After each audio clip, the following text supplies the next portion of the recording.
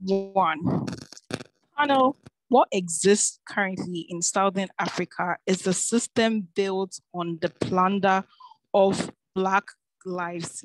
This is predominantly because of the colonialist regime that create white Southern Africans against Black Africans. And this not only led to social stratification, but we realized that there was a stratification in terms of the politics, stratification in terms of economic systems, etc. What we do is a radical stance that strips these individuals off of their unfairly acquired possessions, continually allows them to perpetrate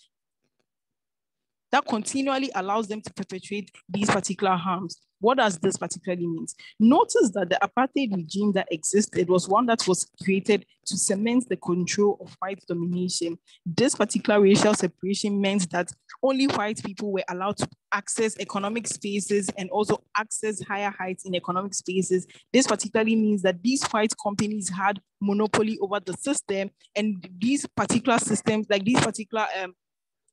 amounts of money was continually passed down through the white clan of these particular regimes, actively stripping Black people within Southern Africa of rights to these particular things. The worst of this is the fact that these particular systems were entrenched in the laws, that is passing laws that particularly meant that white people could not revolt against the system.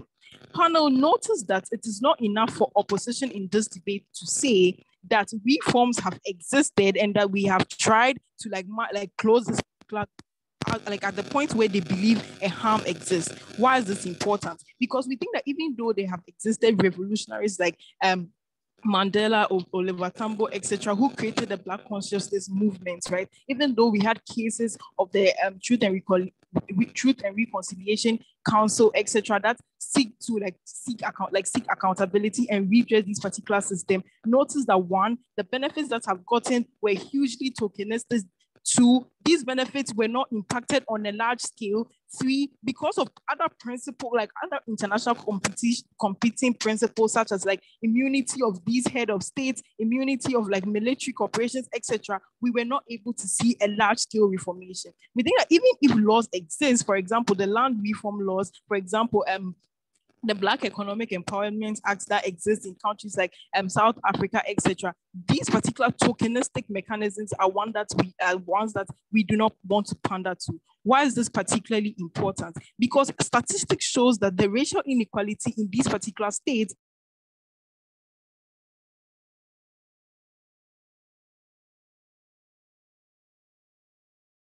Has the speaker cut off for anyone else? Yes. Yeah, she just cut off from me as well. Still on the high. Notice that the owner. Speaker, could you pause for a moment? Speaker, are you with us? Hello. Yes, we can hear you now. I have also paused the time. Speaker, are you still with us right now?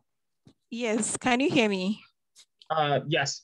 I believe that for me, the last thing I heard from you was about how reform, revolution, and so on are insufficient for a number of reasons that you have provided. Are you okay to continue the speech from there? We will restart your timing whenever you're ready.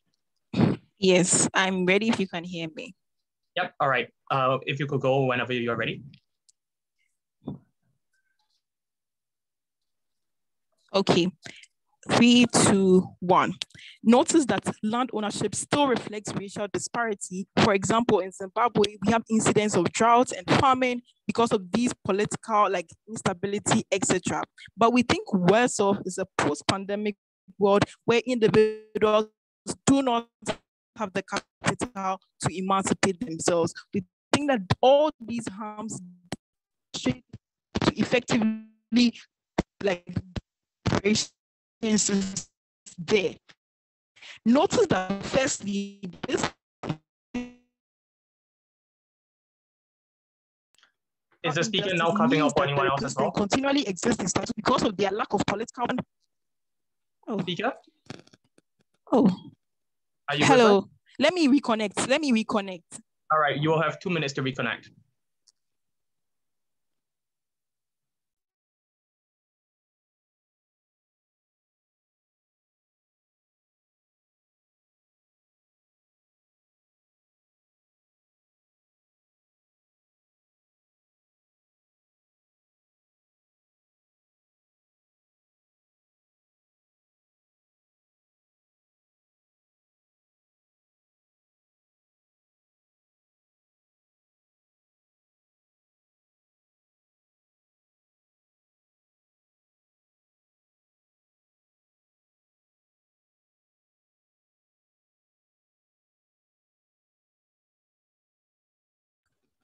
Hello, am I audible?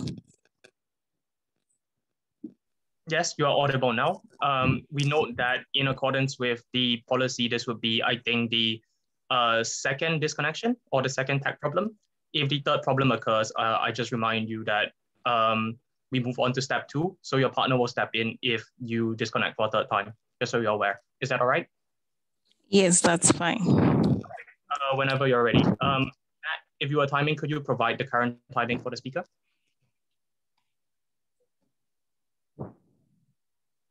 Matt, are you with us? Yeah, sorry. I had paused it at 4:06 and not resumed. My apologies. Yeah, I have it around, I would say 5 minutes, and I'm happy to start there, if that's okay with everyone. Okay. All right. Whenever you're ready. Speaker. All right, thank you. So I'll be continuing. 3, 2, 1. This particularly means that in the post-pandemic world, they are left into more shackles and more harms. What does the system mean? It means that apart from the fact that we are giving them reparation, which is commensurate, we think any other alternative that will be like by the opposition in this debate is one that does not commensurate to the harms that is got. I'll take a POI from closing. So just to clarify, is it the case that you will be compensating these business owners that you're taking the land and companies from, or not? No, we are not going to do that. Firstly, I've already described how they were unfairly acquired. And secondly, it is their property. So at the point where we are giving it back to the true owners, we don't necessarily think that there's a need to compensate them for anything. Why is this particularly important? One, because we think that it makes their lives marginally better. Because one, it gives them money. This means that they have resources to acquire like a huge level of economic capital that ensures like emancipation to meet up with the existing trends that white people have already like shackled them to. Secondly, access to political spaces, because their lack of economic capital is the reason why they are continually seen as inferior citizens within these particular states, and that's why they don't have access to opportunities. At the point when now political power to do so, they can run their own affairs and ensure that policies that are enacted by the government is not one that particularly like oppresses them, one, but secondly, it gives them the ability to actualize. But lastly, we think that this particularly means that the money that they're going to acquire is one that is going to create a generational wealth that does not exist or that was robbed from them. The importance of this argument is that one, it means that they do not necessarily have to continually pander to white narratives that are that continually shackle them because they are very tokenistic, or because individuals who have do not want to let go of this privilege. But secondly, it means that they can actually get spearhead their own cause of emancipation, and at the rate they want to achieve that. We think that particularly is right. Notice, panel, that what we need to provide is a commensurate system of reparation, emancipate these people. To date, colonialist sentiment still exists through imperialism, etc. Is because all forms of the reparation that have been given, all forms of compensation, never is commensurate to the harms that has been done, and that is why you continually start to call such individuals to puppeteering. We think that in instances where we remove the leverage that these particular people have over the Black community within Southern Africa, we are able to emancipate them. We are proud to propose. All right, perfect. I thank the previous speaker for the very fine speech, and would like to invite the leader of the opposition to continue the case for opposition. Here.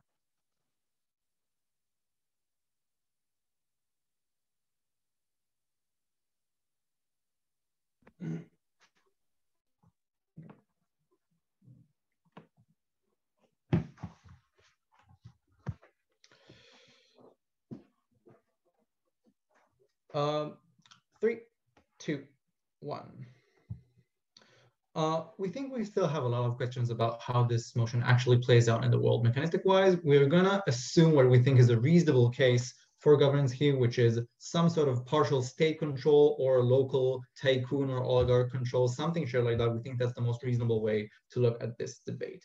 Given that, we think that this is a really bad way to achieve the goals that OG states here, which we generally agree. Right? We think that there are cases of legitimacy that comes from colonialism and the lack of access to rights and opportunities are fine. We agree with that. We think that's dependent to a huge degree on the continued economic success of these regions. And we agree that you need to recompense these sort of past wrongs, but that's a wrong way. Legitimacy here depends on economic success, which enables the furtherance of access to rights and etc. Therefore, 2 points in my speech. Firstly, why local economies in these countries depends heavily on foreign investments that is likely to run away. And secondly, why even these specific companies that will be taken away are likely to collapse as well. Before that, one further point of rebuttal about further regulations or other sort of mechanisms that OG claim are not possible because monopoly power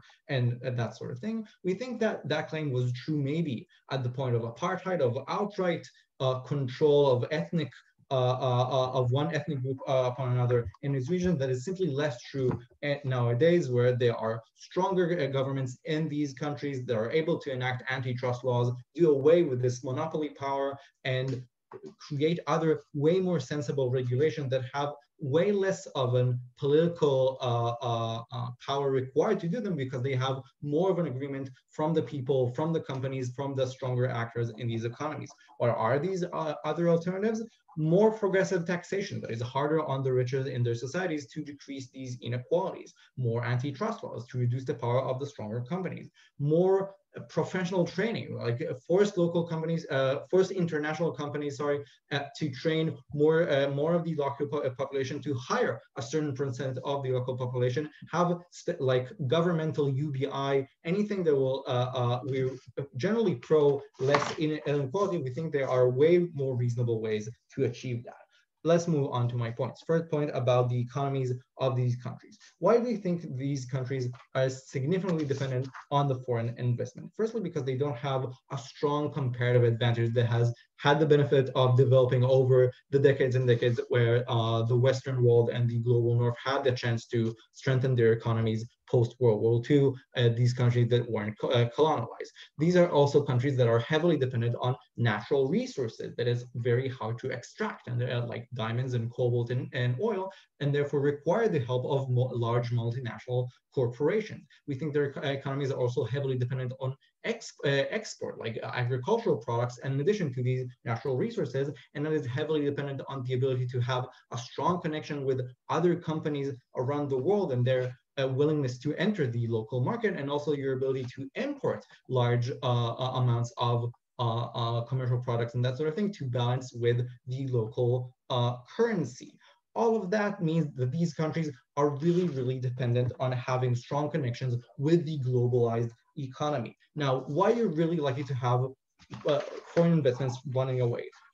Now there is a really, really reasonable fear that you'll have 0% money back on your initial investment. We think that given a government that does this sort of thing, that takes away control of companies from the investors, from the multinational corporations that invested, from specific ethnic people in these companies, we think that foreign investment will be reasonable in assuming this is likely to happen again in some sort of form, and I'm likely to lose out on my investment.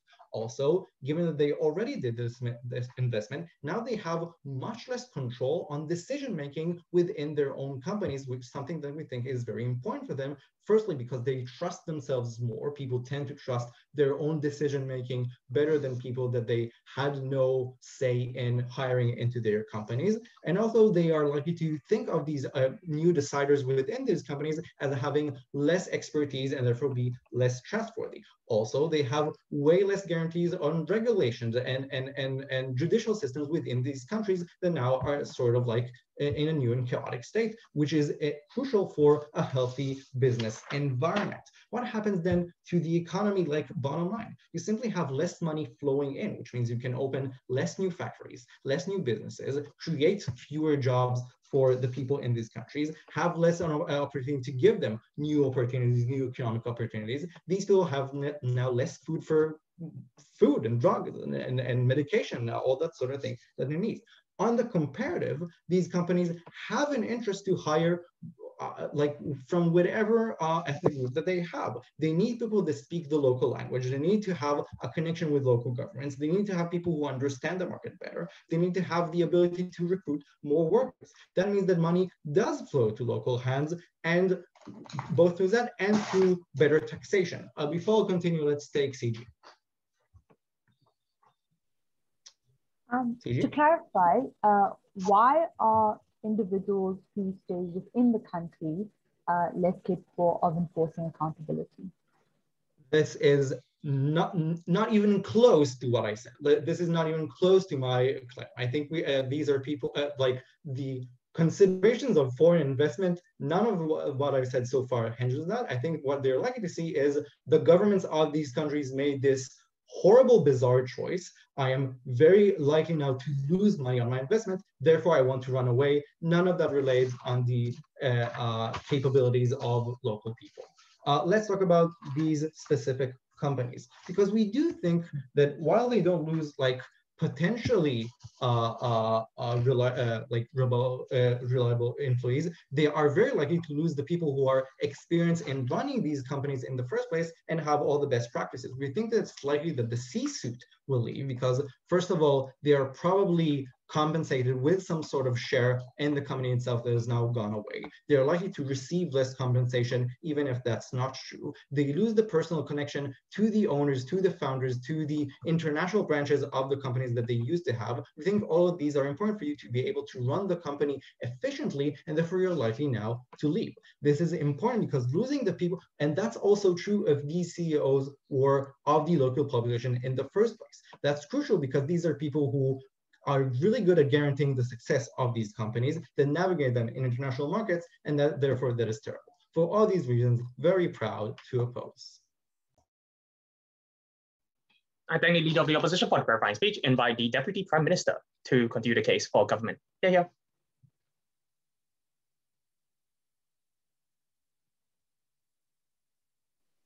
Hello, am I audible? Yes, I can hear you. Okay.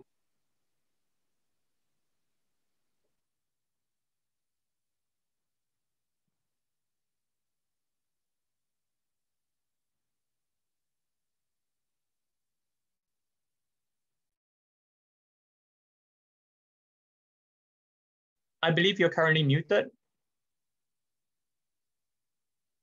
DPM, I believe you're currently muted. If you could unmute yourself, please. Sorry, I'm very sorry. I was speaking and Yeah, you are muted. I will also note that you're a little bit soft. Is there any way for you to increase the... is this audible enough? Yes, this is much better. Thank you. Okay, sure. So I'm beginning in 3, 2, 1. Panel, we think that we are having this debate because of the arguments we get from OO. Because what OO argues is the very reason why we are arguing this debate. And this looks like it. OO says that these businesses are well established. They already have these particular connections with the outside world, and that's how these businesses are booming in the very first place. In the event where there is a change of ownership, you are more likely to lose these particular outcomes or these particular links and chains that they have with the global world. But secondly, he says that, well, these blacks whom we are going to have as ownership cannot necessarily run these particular companies well. We think that all of these things were part of the structures that were used to exploit these blacks and prevent them from things that they legitimately owe, right? It looked like, oh, because you cannot do it, well, let me do it for you. And that is how come we've come to this particular point in time. When you credit those arguments, it means that in your world, you support a world where these people are consistently marginalized in society. There is support structures that prevent these people from getting access to these particular tools, right? But another thing that they get on their premise is that these countries are very poor and these countries are largely dependent on aid and all of those things. But I would think that in and of itself is premised on the idea that just a particular few have access to wealth, right? Not that the economy is necessarily in shambles because wealth is not properly distributed among everybody. So with regards to pooling of taxes, we are going to get these things in a very small amount because the amount that people earn on the norm are not amounts that necessarily can make up for government deficit in all those particular regards. And that is why we are having today's debate, right? So today's debate looks like in the event where these countries are in that development, in the event where a lot of people in these countries are poor, in the event where like tax aggregation is not even sufficient to actually make up for government deficit, what do you do? What do you do in that regard? Do you say that we should continuously let a very minute section of the people that get to hold up to this particular road? And what that means that these people are the biggest contributors to the economy. Should you shut out all the people from contributing to the economy? And that's why we are having today's debate. I'm going to be giving you 3 particular extensions. One, to show you why these people are doing, like, have the intent to hold up to this word and constantly marginalize it. I'm equally going to show you why this is right for us to do so. I'm going to give a particular clarity on Amado. But before that, see you. So do you trust the state to responsibly employ less radical redistributive policies such as a scaled tax? So, panel, this is the reason why like other alternatives are not going to work. That was the first thing I was going to talk about private in my extension.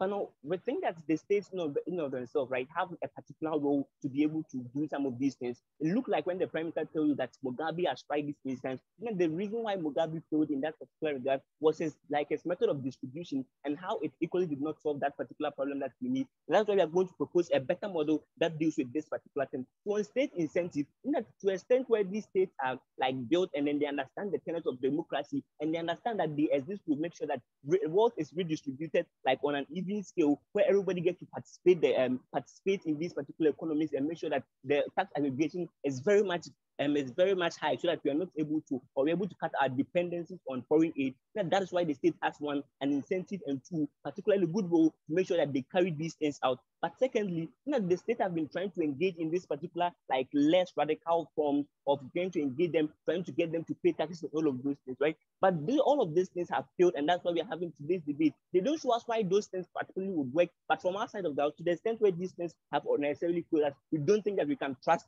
like these things like in and of itself again. It looks like these particular people, right, trying to use the kind of coercive powers that they have to be able to like coerce the state and bully the state in and of itself, like to make sure that some of these like things like taxation and all of those things does not work. If they are going to run taxation and all other soft forms of redistribution as an alternative, then they need to give us extra multiple layers of analysis to show why, in as much as like it does not work for us, that's why I'm having today's debate. It would work for us in moving forward if they don't show you that they cannot rank above us, right? But first off, to my extensions, right? And we think that there is actually an intent from this white minority to be able to keep on to this particular world. This white majority to be able to keep on like this world, right? I know Abnas already established how these things were like unjustly acquired and all of those things, but even to the extent where their willingness to keep to hold on these particular things and then maintain the structural biases, which particularly all argues to you that, well, they assume that blacks are not capable of taking particular ownership and making sure that these businesses are successful, and all those, it looks like capitalism and entrenched capitalism in that particular space where they exploit these blacks and make sure that they do not come anywhere near like accruing particular law to challenge the authority that they have, right? It looks like coercing government to make laws and all those things, and that is why the government must take this particular action in the state. I've already shown you why there is that particular intent and goodwill for this government to be able to redistribute wealth properly so that everybody can get to participate in their economy, right? But secondly, what this particular means and why you should credit this particular argument is that first, this debate is a moral debate in as much as it is like an economic debate, right? As to when, at what point in time must the government take this particular radical action. From our side of the house, we argue that, well, this action in and of itself like was unjustly acquired and was unjustly taken from these people because of the same sentiment that you get from OO, and that is why they cannot win today's debate, right? That blacks are incapable of handling their own affairs. They're going to use it for bad things, and also because like there's a lot of links, there's a lot of channels through which these whites can manage these things. Well, that is how come these things are taken away from them. And now, to the instance where these things are causing large marginalization, these things are preventing us necessarily from growing as an economy. It's that we must take that as a moral principle, be able to redistribute this world, particularly in a way that ensures that everybody that ensures that the minority whom have been ill-treated, like are fed up in today's youth. Notice the particular position of the government. Notice the particular position of government in instances where people indulge in exploitation, right? Now the government is that one body that is supposed to make sure that people who have been badly treated, people who have been exploited, and all of those things have the kind of justice that they want, and we give this justice back to them.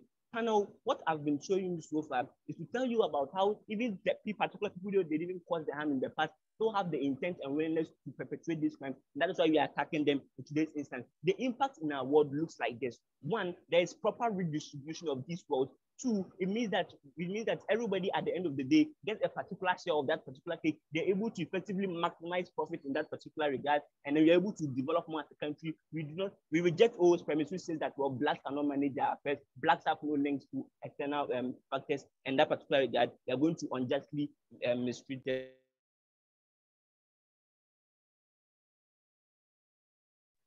I thank the previous speaker for the very, very fine speech and would like to invite the Deputy Leader of the Opposition to close the first half of this debate. Here.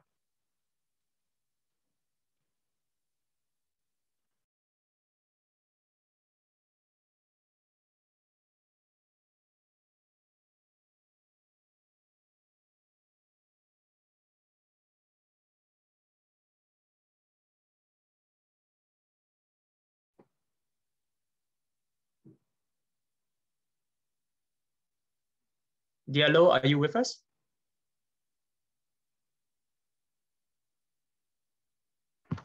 Yes, sorry, technical problems. Okay, I'm going to start in 3, 2, 1.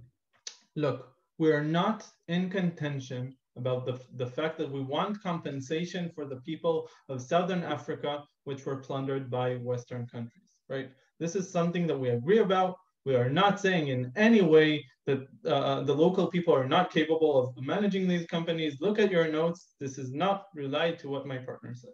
What we're saying is that even though we want compensation, this is a very, very bad way of achieving that compensation, because at best it gives you gains in the short term, which are not going to sustain in the long term. But even those gains are really minuscule. This means that even if you want to compensate, this is a really bad one. Moreover, my partner already analyzed to you alternatives of how do we give better compensation, with much less political capital than what they propose. This means that we give you something that we have a lot of yet to do, right? We analyzed you what you are able to do antitrust regulations, while you are able to do more taxation, which is much more progressive. This means that in a lot of situations, you take more from those who, from the companies that earn more, and not just expropriate all the companies altogether. And note the huge burden on government side, right? Why is this the case? This is more likely, this is less of a political capital because it's more likely to pass through parliament, which is also affected by these governments. In Southern Africa, in South Africa, you also have a large white minority of the population. This means they have sway in parliament. Secondly, it's much more likely to withstand diplomatic international pressure from other countries and stuff like that. Thirdly, it's less likely to be affected by protests. Note, if you take away all the money from people, it's likely that they will resist this very, very hard. If you take some of it, then they have to now weigh whether it's more beneficial for them to stay a job and earn a lot of money and protest. We just believe that in a lot of situations, you can do a sensible thing. This basically takes down all the compensation that opening government want, because we show you that we get it better under our side. I'm going to now have 3 points. First of all, responding to the principle. Secondly, why does the economy get so much worse? And lastly, who is going to replace all of these people, all of the companies? Here's the thing, opening governments tell us basically, look, there's a massive wealth inequality, and therefore people have less access to societal changes. Here's the thing, they don't allow us to ask them a POI. My partner already states this. They don't in any way explain to us what the mechanism is and how this redistribution is actually going to happen. Given that this is the case, we honestly don't understand how people are going to get the money, right? What happens physically to a company? You take down their shares and divide them to people. This assumes that the shares stay in the same value, which is something that Gil already analyzed to you, that this is not going to be the case. Moreover, they don't answer in any way the claim coming from my partner explaining to you why countries are dependent, why these countries are dependent on external investments, right? What they do want is to give people, at best, a once-in-a-lifetime lump sum of money that doesn't give them job in the long term, doesn't give them training and education for better jobs, doesn't give them welfare, right? Because this is something that people will either use up or bad alternatives that are going to happen. What's the point of this? That even if you give them some compensation, it's going to be so bad that we honestly think it's not compensating enough. A comparative here is where we get a better economy. And once we have redistribution of wealth through taxation, we just give people something that is more sustainable, right? Why is the economy going to get so much worse?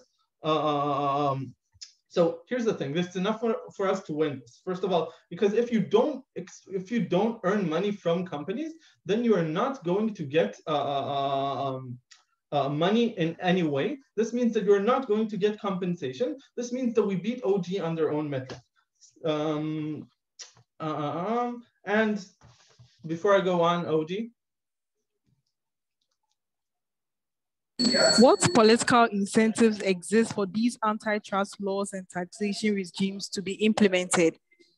First of all, you have a huge fiat of defending what you are proposing. So we just think that it's a lesser fiat than what governments have in this debate. But secondly, we just believe that in South Africa, there was a revolution in which the ANC is now controlling the parliament. And they have every incentive to cater to their voters, which are the vast majority inside these countries. This is the same across all Southern Africa. CG, do you have a question? Okay, moving on. So why specifically are a lot of these investments not going to happen, or why are these companies going to collapse? Here's the thing.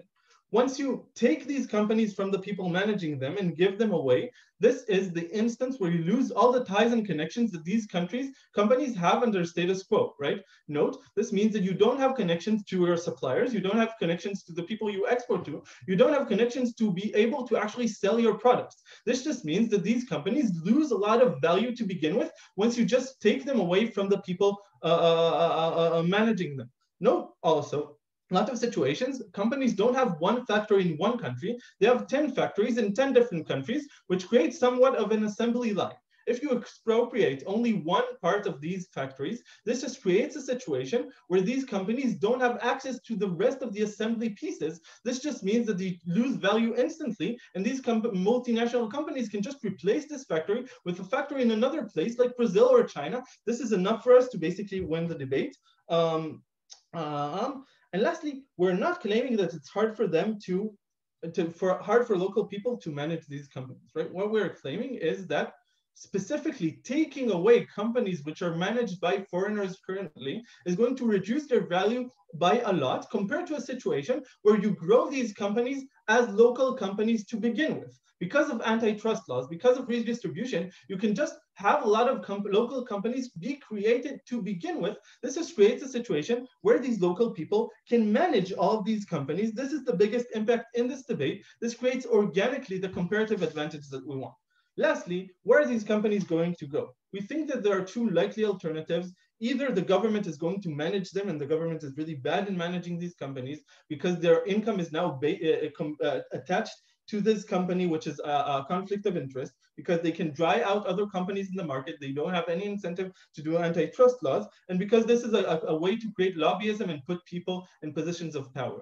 Another alternative, which we think is also worse, is local tycoons taking part of these companies. We think that this is just doesn't prove redistribution like opening government law.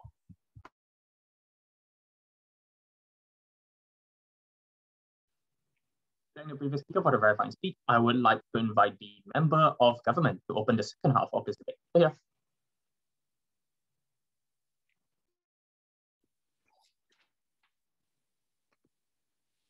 Thank you, Chair. Please just give me a second to fix up my papers.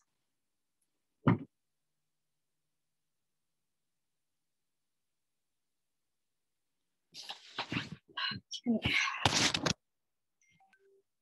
Please pardon me if I look on my page a lot, on my books a lot. It's because the lighting in the room is a bit bad, and so it's a bit difficult emergency. And let's just shut down my notifications. Oops.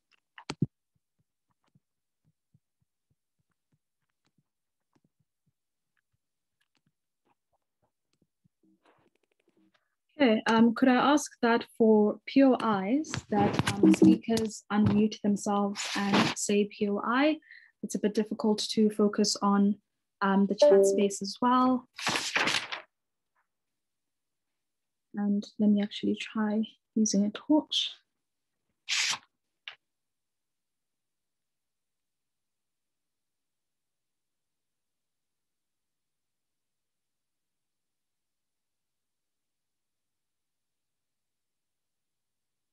Okay, starting in 3, 2, 1. Panel, there's very important context that we ought to understand in this debate. The conversation on expropriation in Southern Africa is a conversation that has been happening.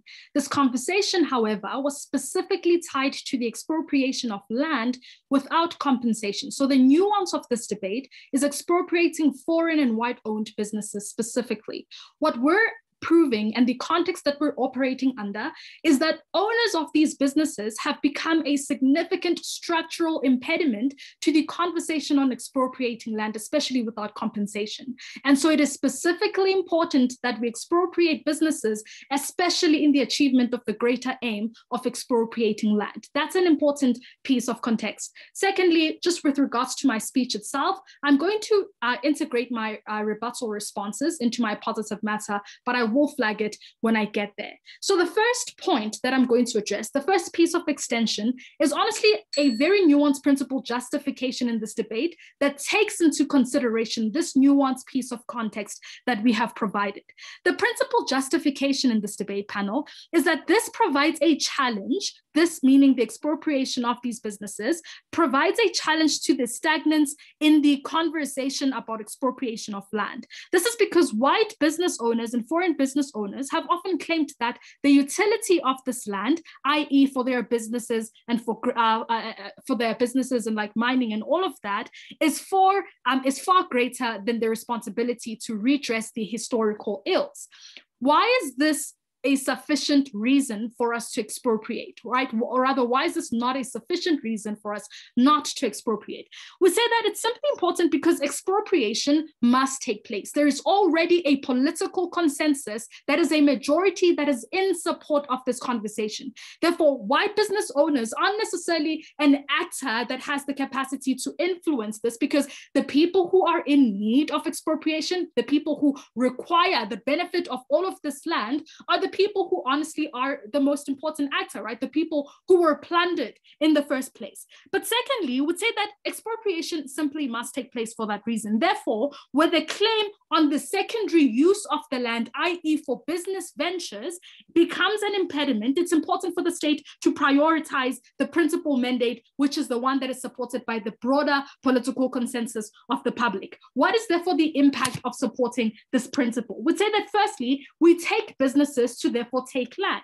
But what this specifically means is that although we are not likely to get like an immediate distribution of the wealth that comes from all that is expropriated, it means that we remove the impediment to that very conversation, which is good because it means that the different conversations and processes of policy implementation are no longer stagnant because of this particular actor that is clinging onto the secondary use of the land that we seek to expropriate.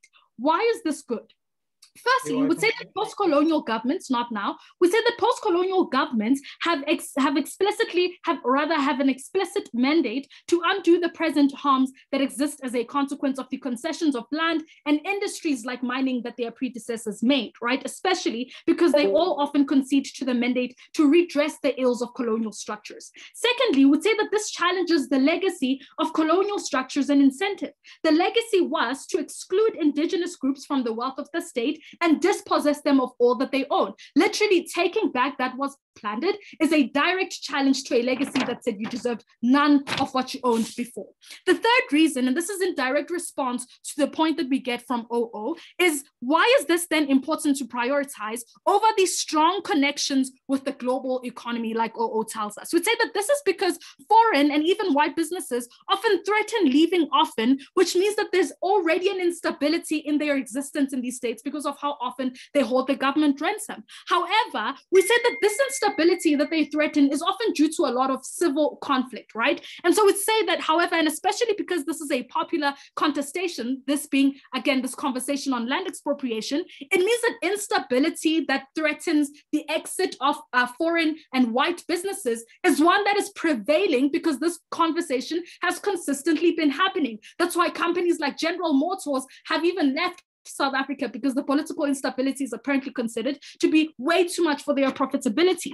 Therefore, we say that they are an already volatile investment and the state ought not to base its decisions on an already volatile actor. But we say that also often, they often hold the government ransom when it attempts to make progressive and pro-people choices. For example, Anglo Gold Ashanti holding the government ransom to not make it part of the conversation on investigating why the police were killing the miners who were protesting under terrible working conditions, even if it's crazy because they were literally the reason why the miners were protesting. But before I proceed, I'll take this point of information. Even if this succeeds in expropriating land, CG needs to explain why expropriating land outweighs all of the harms and poverty created by expropriating the companies, and why this is I've just explained this. They're already a volatile actor, and so they're also against pro-people policy that benefits people specifically. So we don't kind of need people who are an impediment to the well-being of people. But I'm moving on to, again, a lot of information, a lot of analysis on practicality. So again, we then conclude that they aren't an actor that the state ought to prioritize principally. Let's then move on to practicality. What is the unique value of businesses, of expropriating businesses? Firstly, businesses are gatekeepers to progressive policies, right? And this is because they hold disproportionate power in comparison to citizens who in the majority of instances are poor, right? And this is because money often translates into political capital, and therefore if you don't have money to influence the state, which is typically the citizen situation, it means that you're at a disadvantage. Secondly, we would say that foreign companies are especially important to remove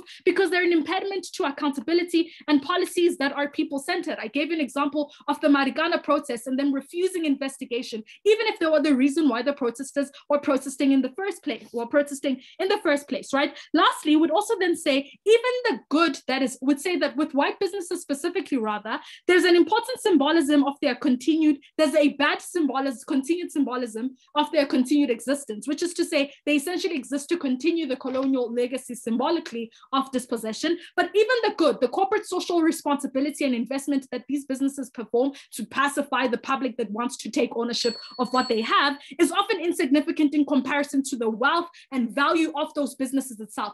Basically, it's better for Black people to own the private mining companies as opposed to like buying gold at very expensive rates from these companies in the long run. For all of these reasons, very, very proud to propose. I thank the previous speaker for the very fine speech. Would like to invite the member of opposition to continue the case for opposition. Yeah. Hi, am I audible? Yes. Great, I'll take POIs through chat. Content warning, I'll be speaking about violence in this speech. Okay, starting my speech in 3, 2, 1. 2 novel extensions in closing opposition. Firstly, we're going to explain why this plunges the country into crisis and why things get substantially worse from the status quo, even if we do nothing. And secondly, why it is the case that you cannot trust the state to expropriate the land, even if in the abstract expropriating the businesses and land would be a good idea. Before that though, some direct response to closing government, since I do think they have a really smart frame. Let's deconstruct it. The first is their frame assumes land expropriation is inevitable. They've just kind of assumed political consensus exists without giving any structural reasons for why this is true. There are a variety of reasons as for why this might not be true. 1, the government might feel a government reprisal. 2, the government might be in a politically insecure situation due to COVID, which means that they cannot expect to do this for the next 3 to 4 years, which at that point, like your political future would be very, very uncertain. Thirdly, many of these people are like bought off by like landowners in the country already. So realistically speaking, even if they wanted to, like they would not do that. But fourthly, there's also a very bad history of land reform existing in many of these countries. Like Mugabe, when he attempted to do it, like gave most of the farms to himself and cabinet members and only gave like 2 to the people that he actually was supposed to give it to. So realistically speaking, there are a lot of reasons as to why land expropriation is not not inevitable.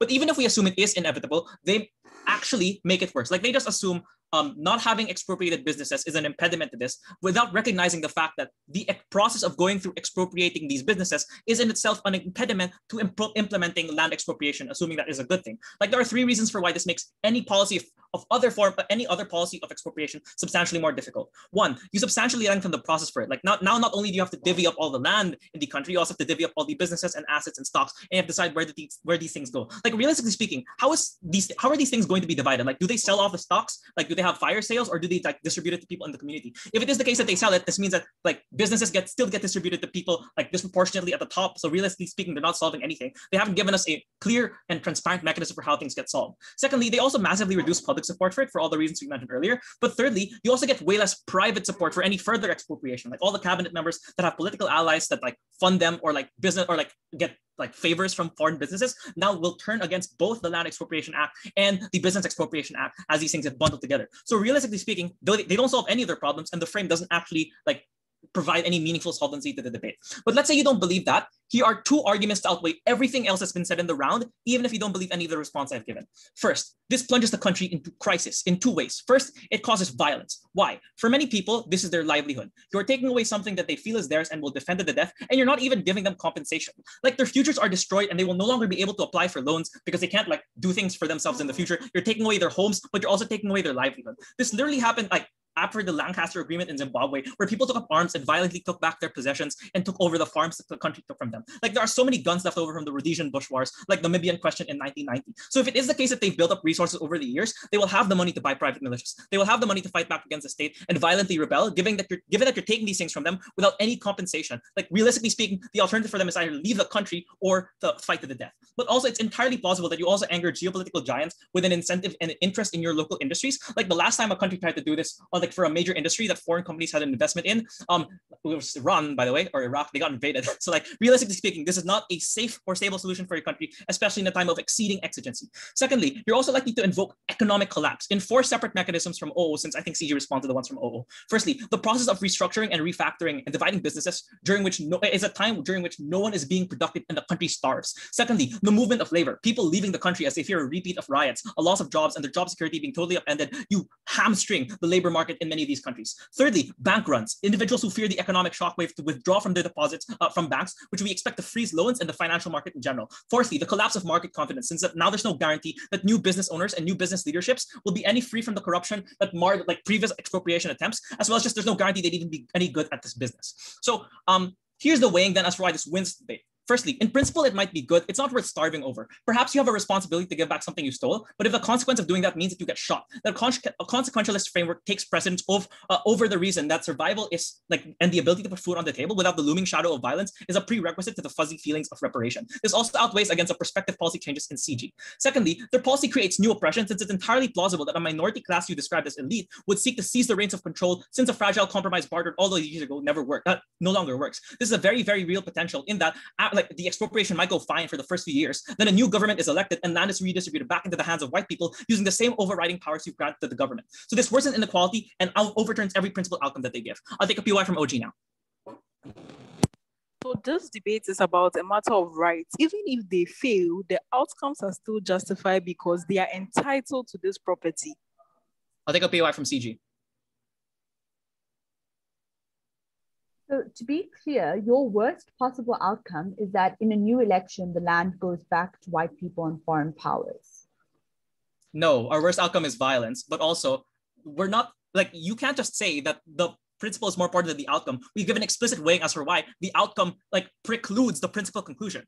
So beyond that, comparison to OO for this first argument, they point out the economy is suboptimal now in OO. We outweigh this on the consideration of gravity. People face violence and direct threats on their ability to survive and persist into the future. Secondly, our arguments don't rely on fixing the hypothetical present with the corporations being benevolent. In fact, it assumes that even if corporations are malevolent, this substantially worsens the effects of that malevolence. Thirdly, our arguments explain that things get worse from an already oppressive status quo. We don't rely on any other policy to make things worse. But fourthly, our arguments clash head on sharply with the Gov principle. OO assumes that the outcomes are more important without justifying the underpinning consequentialist framework versus the principle material in Gov. We do, and that's why we take precedence over opening up. This first argument won this debate. Second argument, why is it the case that we can't trust the state? Corruption. So do you really trust the state to do these things? Like, even if it is the case that in the abstract, it would be a good idea if, as everyone else in the round has established, the state has had a bad track record of doing this in the past and has been distributing these stuffs to their cronies. Like when this happened in Zimbabwe, when this happened in like Namibia and under Jacob Zuma, right? Like this is structurally likely for three reasons. One, that they're capable of employing an incendiary us versus them narrative to cast off suspicion from their own actions, which means that it's easier for them to like hide the actual corrupt things that they're doing when it comes to their businesses. Secondly, they can use this as a tool to target political enemies by immediately reducing their power. The government doesn't even have to compensate them, and now political parties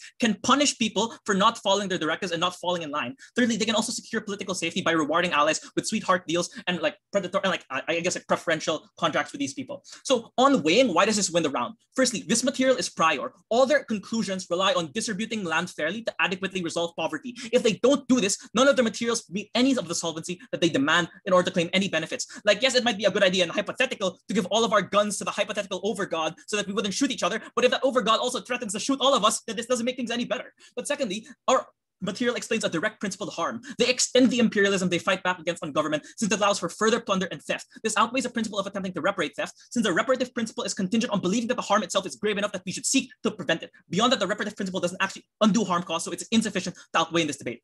At the end of the speech, we do two things. The first is we win, and the second is we win even harder. For these reasons, negate. I thank the previous speaker for the clarifying speech, and I would like to invite the government whip to close the case for government as a whole. Here.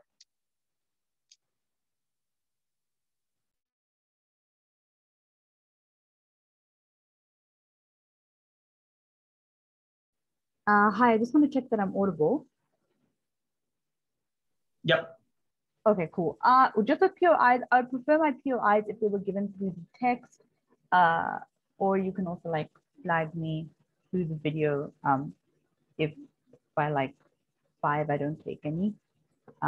Cool. Okay. Just setting up my papers. I'll start as soon as possible. Okay, starting in 3, 2, 1. Very important to understand is the worst case scenario in the closing opposition is two things. Firstly, it's that an election happens and the land goes back to white people, in which they concede is a bad thing, which means that they concede that there needs to be some kind of change that happens.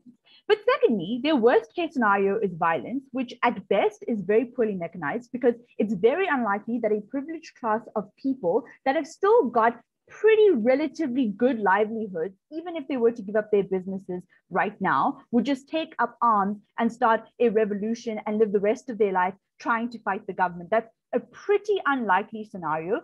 But even if that was the comparative, that's not true, right? For a couple of reasons. Number one, because the context of Southern Africa means that there needs to be a change that happens, because the kind of instability, the kind of racial tension, the kind of violence that is taking place already exists. The kind of instability in the economy, the kind of people removing things from their bank accounts, people constantly pulling in and pulling out, a very unstable source of foreign direct investment already exists in the Southern African context. This is why every year there is a protest that happens called Fees Must Fall that halts all higher education for close to months. This is why every year there are protests that happen in mines like Marikana against Anglo-American that halt production. And that means that the rand falls. This is why every single year there are multiple protests that happen for the expropriation of land, in which land is already forcibly acquired by lobbyists and activist movements. The kind of violence you fear is the kind of violence that already exists. That's why there is no comparative harm that exists on your side and you don't win. The only argument I really get from the closing opposition, if I'm honest, is, hey, this might be like Zimbabwe. A couple of reasons why it's not. Number one, they ask us to provide proof that there is some kind of political incentive for land redistribution to happen. In 2019, the Constitution of South Africa was reformed to allow property rights to not be given auspices and to allow constitutional reform to happen for the expropriation of land. This means there is a constitutional process that is following that land land expropriation actually happens, compared to the Zimbabwe incident, in which Mugabe just expropriated land against the recommendations and actually against the ruling of the Southern African Tribunal Court. This is one that's actually constitutionally backed, compared to Zimbabwe, which is still relatively new and under like an autocracy. Southern Africa is largely ruled by very strong constitutions that have the capacity to be held accountable. Powerful lawyers, powerful activists, anyone who is capable of putting in things like tax reforms is also capable of monitoring things like land expropriation, right? But lastly, this isn't even really that contentious in today's debate, right? Because if you're going to talk about justice and if you're going to talk about what the South African people want, it is land expropriation, something that has already been decided. The conversation then becomes, what is the best means for us to achieve some kind of legitimacy for Southern Africa? That's where the debate lies. This then brings me onto two main questions. Firstly, what are the economic outcomes of this? But secondly, why is our policy likely to succeed? Before that, I'll take a POI from the opening. Yeah, sure. Change needs to happen. We show multiple easier alternatives to bring back more money and power to Black hands, which increases political power to expropriate land without crashing the entire economy, which will likely prevent expropriating land. Perfect. Okay, this actually brings me on to my first point really nicely, which is why your alternatives don't work. And it's for the same reasons that you believe land expropriation won't work, however it's grossly misplaced. Because the alternatives are things like tax reform, or the alternatives are things like businesses, like essentially you just bring about tax reforms, or you bring about like businesses putting in place antitrust laws. Number one, even the United States government can't actively put in antitrust laws against people who are actively committing antitrust. Even the United States government can't really put in place gun laws because the NRA opposes. This is a very well-capacitated government. On the comparative, governments in Southern Africa don't have the capacity to actually put in place this kind of legislation because, as Linda points out, they're constantly held under ransom by these businesses who constantly threaten to pull out, right? This is why there's a gross power asymmetry, even more comparable than like the likes of the United States. But secondly, it's because the governments are corrupt, right? As closing opposition points out, rather, these governments are really corrupt. They're in collusion with these businesses. The comparative then becomes that you take these businesses, you take the infrastructure that these businesses have, and you put them directly under the private ownership and under the ownership of people. You don't have to rely on the government to actually put in place all this stuff. You don't have to rely on the government to put in place tax breaks. There's an argument that comes out of closing opposition that I find really interesting that says, why would we trust the government to put in place land expropriation? Number one, land expropriation is something that we can actually audit, right? There's already constitutional amendments and already constitutional reform to carry out that process. There is accountability. What we cannot do is perpetually allow the government to continue to just rely on them to try to reform these businesses because they've been proven to not do this. What we have to do is allow the transfer of those businesses into South African hands, into Black-owned hands, so that it's likely that that situation will change. We don't have to perpetually rely on the government to bring in place things like tax breaks, which haven't come, and there's no proof that they likely will come, right? So that's then on that. But secondly, then, we think that the reason why businesses are particularly important is because beyond things like just stocks, businesses have got actual like physical like infrastructure, right? So there's this argument that comes out that says, well, the problem is that these businesses, when they become transferred, lose the ability to have things like contacts and they lose their competitive advantage. A couple of responses to this: they don't, because as you correctly point out, they have natural resources, which are always high in demand. But secondly, they do have a lot of skilled labor, right? I'll take a POI from the closing if they have any. So I just want to point out your point on auditing also probably works for like all of the policies of opening opposition. Like this isn't really an exclusive NIC. No, that's not true. That's not true, because what we propose is a change in ownership of a business, as opposed to allowing the government to just window dress and say, yeah, we're working with businesses, because essentially that doesn't mean anything. When the government has to prove that they've shifted the ownership of businesses, that's where we get the change. So then onto what I was talking about, which is essentially why businesses are important, right? And businesses, or rather why it's likely that our policy works. Number one, there is tons of skilled labor. Contrary to popular belief, there is a lot of skilled labor that already exists in the Southern African context, right? And this is because there are already higher education institutions. There's like for example, universities like University of Witwatersrand or Stellenbosch or UP would not be producing really great research work if there wasn't skilled expertise that had the ability to run these businesses effectively, right? On the comparative, we think that the reason that they can't coexist or that we can't get any progression in the status quo is because the existing businesses are actually putting in place really oppressive laws that stifle internal competition, but secondly, that hold them unable to be accountable to workers on the ground, right? Classic examples of this are all the things that Linda already told you about Marikana, or about all the ways in which businesses have an asymmetry and therefore are unaccountable to people. Very proud to propose. I thank the previous speaker for the verifying speech. Would like to invite the closing opposition whip to close the debate as a whole. Here. Hello, testing my microphone. Can I be heard? Yes. All right, thank you.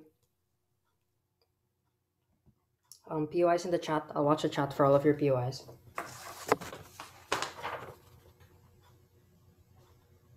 Okay. Starting my speech in 3, 2, 1, and go. 3 issues in this speech. Number 1, the principle of OG.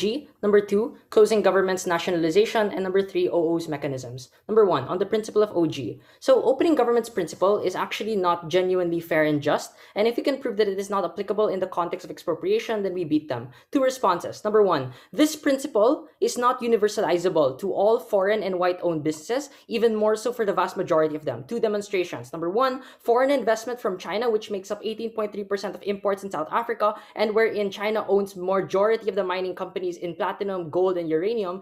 Obviously, this country did not participate in the plunder and the historical apartheid in these countries, and therefore they are not the individuals that you should target. Number 2, many white-owned businesses are not directly culpable, which is to say that, or at least significantly are less culpable today than they would have been in a previous generation, because most of these are obviously not the same individuals that are targeted. For example, in South Africa, these are many mixed races that are also owning these businesses, and also many of these white minorities in these countries also experience structural disenfranchisement in many different cases, like in Botswana with the Kagandi people. I think at least if this is a mitigation to the principle, I think it significantly shows that the principle does not apply and therefore cannot always be universalizable and be fair in the vast majority of cases. So you have to rely on the second response we provide to you, which is this. In the vast majority of cases, then, expropriation does not only harm the owners alone, because you're presuming that you're redistributing from the owners to the rest of these individuals and the ownership is therefore good in of itself, but what expropriation does is it has 2 specific impacts that we talked about that opening opposition missed. Number 1, you are likely going to lead to the replacement of these owners from the white and foreign businesses into other dominant ethnic groups who are the likely recipients of these projects, even if they're not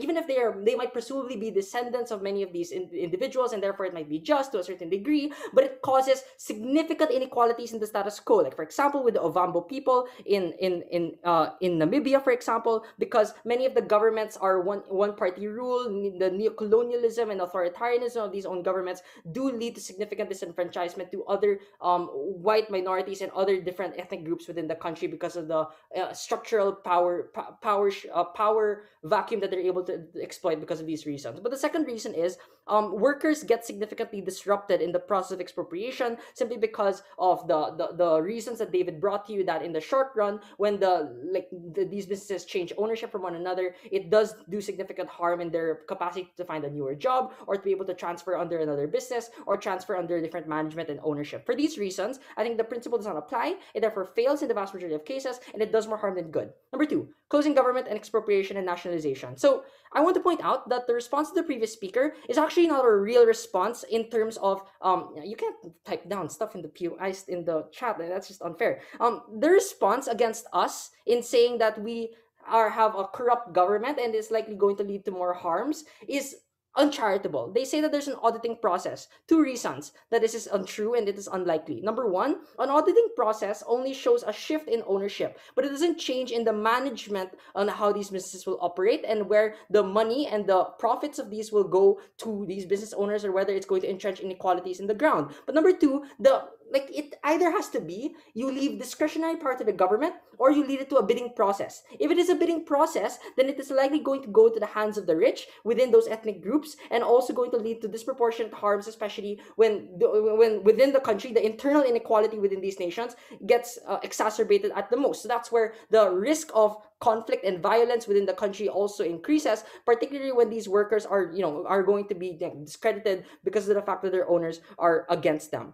Government's whip's response to our extension is that many of these foreign businesses and these owners, for example, are very volatile. They hold these countries hostage, and they're also getting better and better over time. But to a certain degree, they also concede that many of these different governments are also corrupt. So to the degree that you believe there's political will, but there's also corruption, I think you have to be reasonable and look at the middle ground and assess whether or not the foreign businesses are therefore fair. We have 3 reasons as to why this is untrue. Number 1, this is uncomparative. We demonstrated that expropriation can also lead to the government holding its own country and its own people hostage, such as how Mugabe's takeover of the water utilities in Zimbabwe also led to entrenchment and control for the military. Or even not just for Mugabe, but also the aftermath of the corruption in South Africa and the ANC. Like, the simple fact of the matter is, control ownership and the ability for you to overtrust and over-rely on government does more harm than good compared to the vast majority of cases where you rely on foreign ownership. Number 2, it's better with foreign owners because of competition with other foreign actors versus relying on one singular government to be able to make these decisions. But number 3, even if we are going to agree that this debate is about black-owned businesses